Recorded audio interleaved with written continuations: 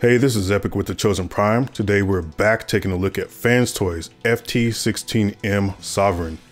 This is FansToys' take on a masterpiece Galvatron as he appears in the 1986 Transformers the movie. So this version is a repaint of the original FT-16 Sovereign. So before we get into the differences, let's take a look at what this version comes with. First we'll take a look at some pictures of the box art. This is the cover art and some art of the promotional shots that you'll find on the back of the box and on the top and bottom of the box as well. For accessories, it comes with a solid orange colored cannon, a translucent orange colored cannon, a blast effect that is slightly more vibrant purple than the original, and he also comes with a spare face which is also the same color as the original. He comes with the matrix, which is also identical to the original.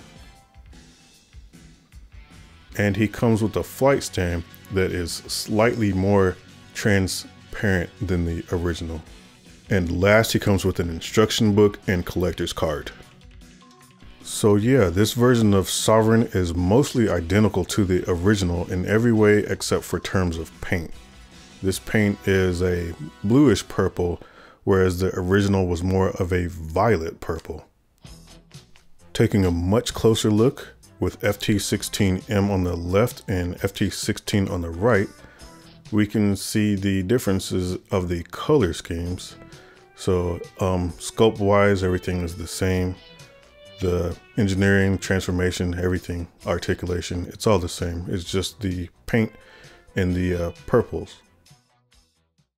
Now for some comparisons, here he is with FansToys FT-29T Quietus and the original FT-16 Sovereign.